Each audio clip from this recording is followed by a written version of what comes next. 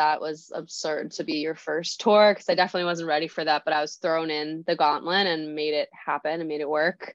But I did really well, and I think agents after that took notice, and then I was booked on other tours, and it kind of spiraled from there. Yeah, great to see you as well. So this is about you and in your journey in music. We got kind of your story the first time, but I'd love to kind of recap a bit of that and then talk about what you have had going on and what you got going on since pretty much, I know, the past couple of years. I guess that's been a while. I've been lucky enough to release a lot of music since then.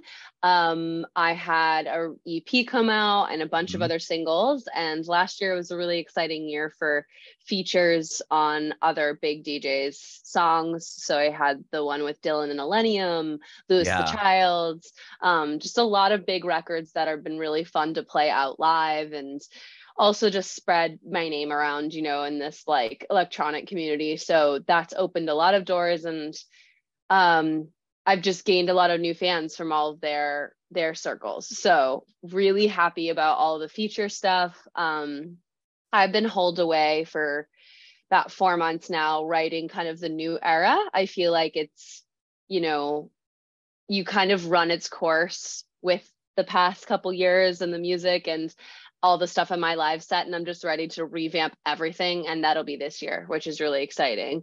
I am newly figuring out stuff for releases, and without going into too much detail, I'm now able to kind of chart my own course, and I will be doing an EP and I will be doing an album soon after. So I'm excited to kind of find my freedom there and make, you know, all these decisions, which is just so freeing, so exciting, and so just creatively opening a ton of doors. So that is amazing. Congratulations on all of that. It's so cool. Thank you.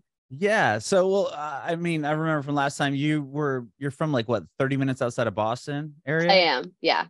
Okay. So we didn't really talk about much about how you got into music. I know we talked about how you sang opera for a number of years.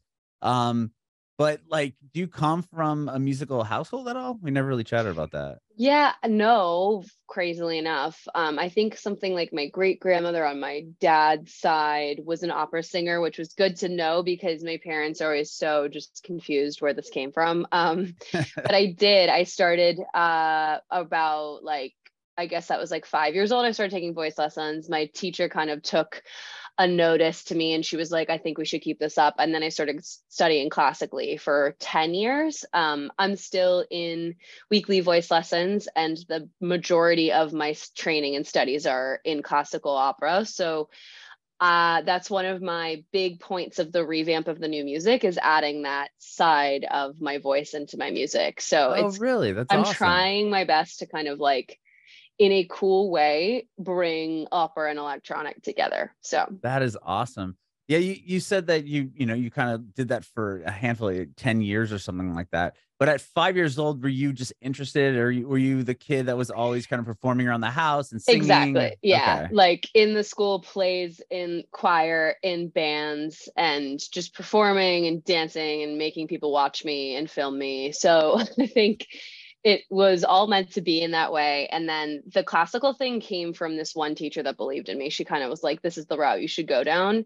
Right before I went to Berklee College of Music, I had to make the decision if I want to go contemporary or stay in that classical lane. And I decided to go to Berklee and kind of switch gears and learn a little bit more and train my voice in more contemporary style, like pops. So it's been awesome. But actually, as I get older, the more I want to come back down to my roots, my classical roots, and like use it, because it is such like a unique talent. So right. I mean, especially opera, being able to sing in like different languages, and just like the amount of talent and the strength of your voice has to be incredible to be able to sing.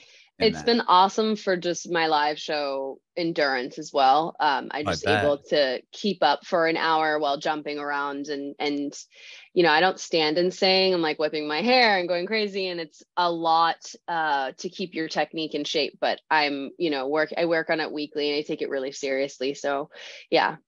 That's awesome. Did you play in, you said bands, were you in bands in school, or So was it funny mainly like, because I okay. just found these videos on YouTube 2 nights ago. One of my friends sent them. I was in a band in high school.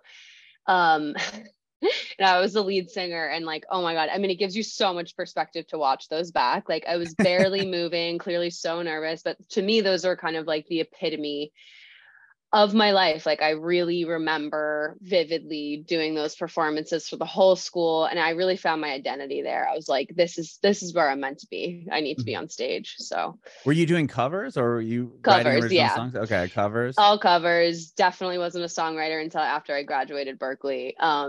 But fun to like choose the ones that work best for my voice. And like, to be honest, as things grow with EVAN GIIA, I'd love to add more people on stage with me. Right now it's like one woman show, kind of like a DJ set. But I miss, the vibe between instrumentalists while you're performing. Like it's just really cool. So Yeah. Did you play like, you did talent shows and stuff like that for the I school? did. I tried out for American Idol. I did Yeah, talent right. Tell shows. me I did about that. everything in the Boston area. So like I did also competitions on the weekend for classical, which is a whole different community and world. So every week we'd be driving like 3 hours to a competition, and I won a lot of great prizes. And I went to huge intensive camps on the summer. So yeah, long story short, I'm glad I'm still doing it because it was a huge part of my life. So Mhm. I remember you saying last time that when you got to Berkeley, you told me about changing up to more contemporary voice. yeah. But also you ended up graduating, right, with a music business degree. Yes, music business. I don't know if I mentioned this before, but I did, I liked Berkeley, but I did feel like it was a bit just creatively stunting. I think it was really competitive and didn't really lend, at least for my personality, it didn't work well for me to be like pinned up against people and they give you a number and you're a 1 through 5. And I'm just, Oh, wow. it was just not the environment that I thrive in. So I decided, hey, maybe we just get something concrete out of this. So I got my music business degree, which has been awesome because I'm able to, you know, it's one of the biggest parts of my business. Like I'm on every call with my management, my label. I'm Mhm. creating all of these things. I'm part of negotiations and I know a lot. So it's been Right. helpful. Yeah. You come in at more of the, confident in that aspect. Like they Yeah. can't just be like, oh, this is the best deal. You're like, well, Yeah. No. no, let's see And here. don't get me wrong, still like mistakes along the way, learning so much every year. I'm like, oh, but I finally feel like I'm in a position where I'm like, okay, I get all of this now and I'm able to make the best decisions going forward. But you have to go through all that, those weird contracts, those weird little hiccups, like Mhm. to get to the best place possible. So yeah. Yeah, that's just I find that interesting with Berkeley kind of pitting people against each other in the sense that like I feel like music would be more of a collaborative thing. Like you want to learn how, especially if you're going to do it as a career, you'd want to learn how to like co-write or work with other people instead of being like, well, you're a 2 and you're a 5, so Yeah, I like don't know. I I don't always know. It's just felt interesting. like it was the opposite of what music was for me because I think it Right. can't be objective. It's subjective. It's however you're feeling, however anyone's feeling. So, and there's something, a voice for everyone. I really do believe that. So, if you're you enough, people will gravitate towards it. And that's what I learned after graduating.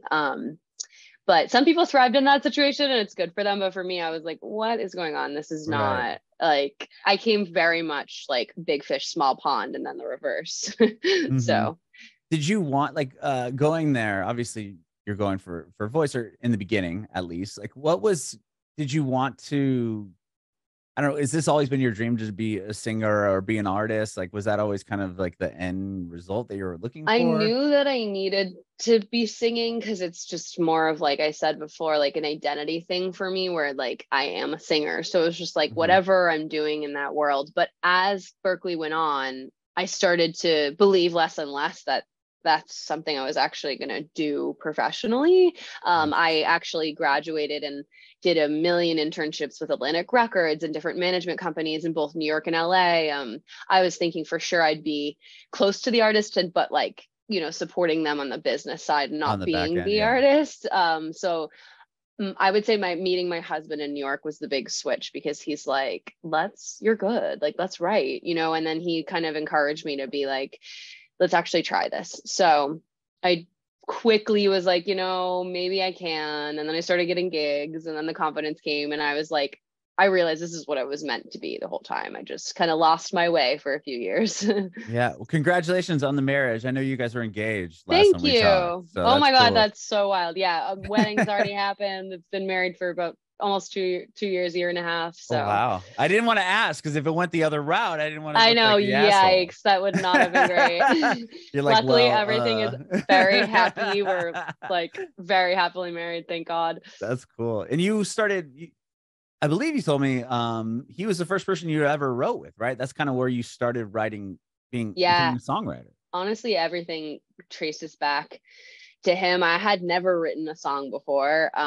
We recently listened to a few of the first ones, and I'm just like, okay, I mean, you got to start somewhere. Right. Yeah.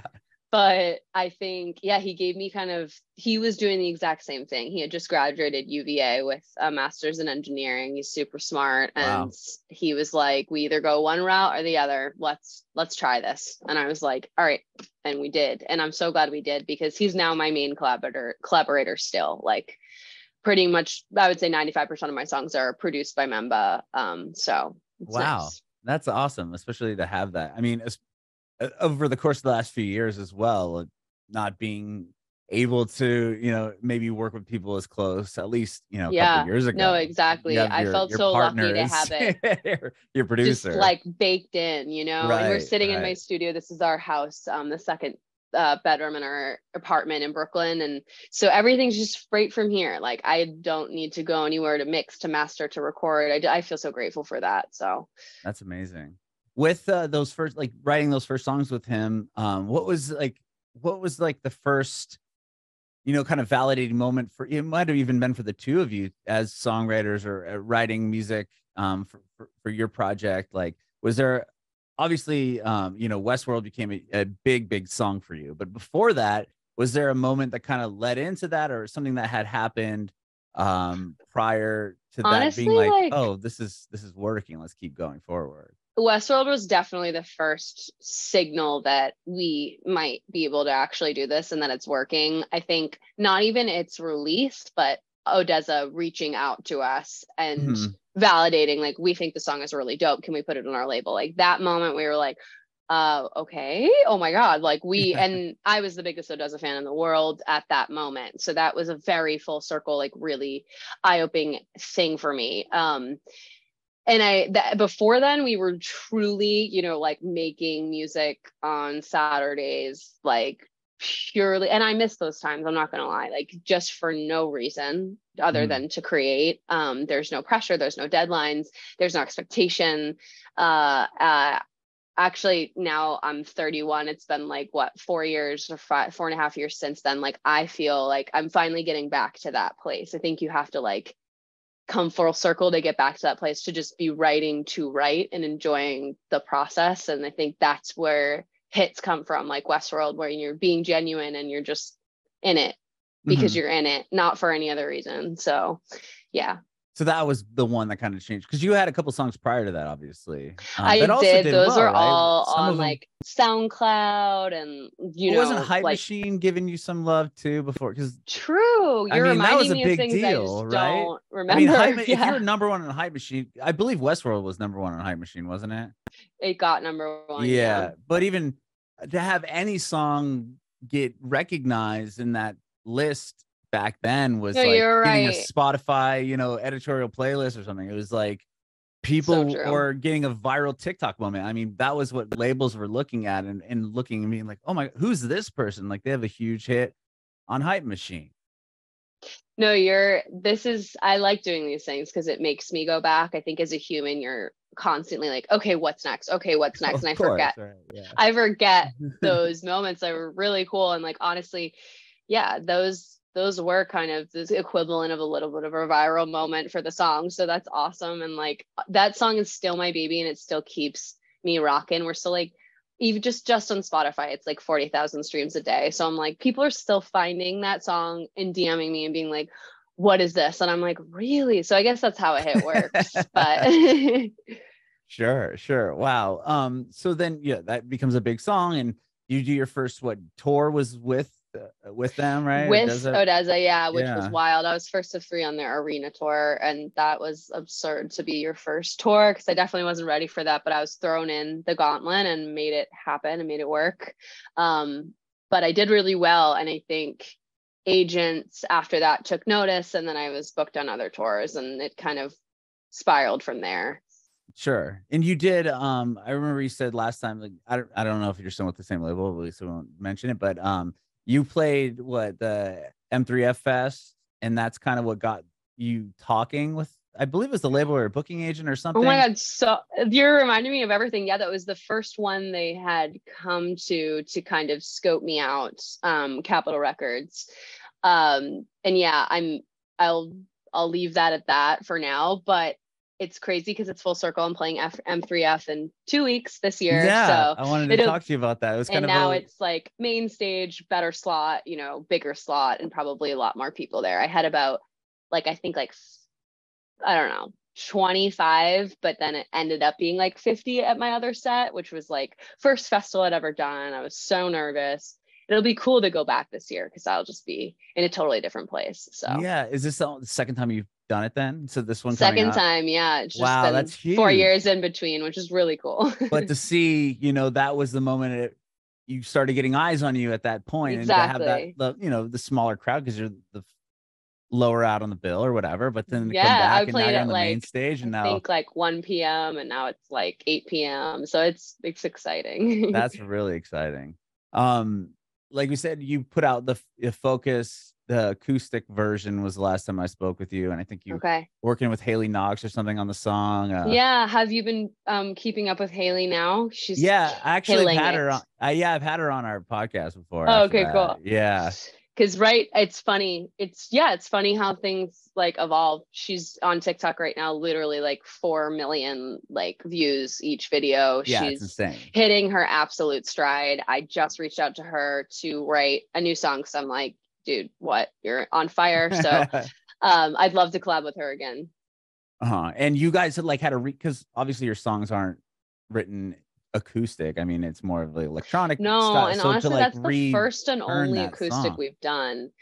And I want to do more like that. I really this year I'm like trying to like strip down to like the vocals, and you can really only hear that if you take it all back a notch and maybe just piano or guitar. So I'm going to play with that a lot with my live set as well, because I think cool. It's just fun to like have people actually, I think there's like a bit of a stigma with like electronic vocalists, like they're not, you know, fully out there like noticeable for their voice, like singing. And I want to like strip it back and show the range and some of the classical stuff behind, you know, my technique. So yeah, no, I feel that as well, because you'll see, or I'll see artists that will, you know, they'll start off by getting like a top line vocal on a EDM song, right? And then like their career will kind of build out of that. And it's like, I feel like some of those singers aren't getting the respect they should, because they're obviously incredible singers. And it's like, oh, well, you're just the voice on the whatever. You're just a slushy feature song or whatever. Yeah. Yeah, exactly. Like I just don't want to, from the beginning, I was like, that's never been my goal to be a feature artist. Like I'm now like very selective of the ones I choose, because a lot of them come in and I'm like, I want to choose the ones that make the most sense for like visibility. But then if they click on my name, I want them to see, oh, look, she has a full catalog. Like she's her own artist. She's the artist. Right. Yeah. Right. Exactly. Yeah. Cause the most recent one you did was that with the Don't Let Me Go. Don't Let Me Go. That was the most recent song. That's the most recent. Yeah. Last year. Mm-hmm. Okay. Yeah. Cause that's a great song, but you're featured with, you know, two really talented people as well. Yeah. I got lucky, and I got to do like very, very large festivals, main stage, main slot, with pyro shooting in my face, with like standing on the DJ decks with Millennium. So like that's what those songs bring me. So I think it's always been like a smart, you know, business move to add those in a few times, but also have my own EPs and my own singles. And yeah, because you hadn't released your EP yet when I spoke to you. No, I don't even think any of those songs even are on your EP. No, right? You none put of a those whole are. EP. Yeah, so you went from, because it was in the middle of quarantine, And I remember you had like your first headline tour booked and everything was gonna rock, and then it got pulled away. But I did see that you've done it. You just did a headline little run, right? You I did a little run in November. Yeah. It was great. The Momentum tour, I did like eight shows, which was awesome to kind of get back out there, but also in markets I'd never done before. I've done the San Francisco's, New York's, whatever, a million times. And these were the fun, like Nashville's and Austin. And it was cool to see how like the Phillies show up for you, you know, like that was really validating. And then this year, tons more festivals on the lineup already. I'm getting them like offers come in as we speak, which is so exciting because honestly, like those, just the energy for those are just my favorite. I just love a summer day, like at 5 p.m. sunset slot with all these kids who are so happy to be there. The best. And you got them. Governor's Ball, right? Is one of the ones that you I'm put out. So I mean, that's insane. Proud and excited about that. I have Outside Lands this year. Like, oh, that's a great festival. I lived in San Francisco for a handful of years. I love that festival. Yeah, I'm so stoked for that. The Okeechobee, which is coming up really soon, will be fun because I'm doing the foreign family stage. So like all my friends will be there. Oh, awesome. Odessa's playing. It'll be a big reunion for us. Yeah, that was your first label, right? They were the ones that they did Westworld and Westworld, What You Need and one other song. So and those ones still keep rocking. Like everybody loves those ones still. So I think a lot of the foreign family fans will be there. It'll be fun. That's amazing. I remember you telling me also that, well, your brother worked with you on one of the songs, right? What's My Temperature? What's Your Temperature? Yeah, he did. And then he was shooting the video also, right? Yeah, he worked pretty much. He was my tour manager, my video editor and director, and help with brainstorming and songwriting. He did it all. He did it all for about 3 years. And when was that? Honestly, like exactly a year ago, he had to move on and do his own thing. Okay, yeah, because he did Tiny Life. Did he keep doing videos for you after that one, or was that kind of? He was on set for all of them. That was the only one he directed because we were in quarantine, so like I couldn't go to a shoot. But he's been on set for all of them, helping me edit everything. But yeah, he just started his own clothing brand, which is really exciting. So he's in the creative space as well. But I had to like kind of let him have his own wings and fly. I was really sad, but it's just fun to have your brother on the road with you, right? Like after the shows, we're like vibing in the hotel room, eating our Snickers and having fun. You're really comfortable. So I'll always miss him in that role, but it's been fun to just be like brother and sister again because we were working a lot before. Yeah. Yeah. So you put out, because Endorphins was the EP, and so from doing that video, and then to that EP coming out, were you writing that EP during early parts of COVID, or like when did that? Honestly, like right when things started to become like somewhat normal, but we still kind of stayed inside because touring wasn't normal, is when we got to write that EP, which is awesome. It was a good time to hunker down and finish something. I finished the EP and went straight on tour with Louis the Child for like 23 dates, which was huge. That was the whole summer, and it dropped right at the end. And right when it dropped, I flew home, I got married, and then went back out on tour. So it was a really busy summer. Oh my gosh. And then, so when you came, like you've put out even a couple songs recently, aside from the features, you had Rabbit Hole, which Rabbit Hole, Momentum, and Momentum. You did the run with Momentum. Do you have like right now, like when did you, like Momentum, you just did the tour, so that song's new, but like, is that all going to be part of another project coming out? Like, do you have more songs ready to go? No, those are one-offs. I'll keep them there. I have like 3 songs that I believe are the singles, hopefully tentatively March, April, June. And then honestly, I'm in between deciding because I just have so much music, and I'm finally in a position where I can actually put it out. So I might even like screw around and put out like 10 songs, 15 songs, like in one body of work. Like I'm just excited to finally have just my fans get the songs that they want, because there's just so many in the pipeline I didn't get to release that they keep DMing me about, like, what about this one? What about this one? And I'm ready like to stuff that you've played live and they know. Yes, they know like, it. Where's the song? Why haven't you put it out yet? And it for whatever reason got pushed to the background, and I'm excited to like rebirth all of those. But I've been teasing 2 songs, one called Skin Routine and one called Down to Earth, on my TikTok, and those will probably be the next singles. I'm really stoked on both of them, and they're very within my brand. Like Skin Routine's just my whole vibe.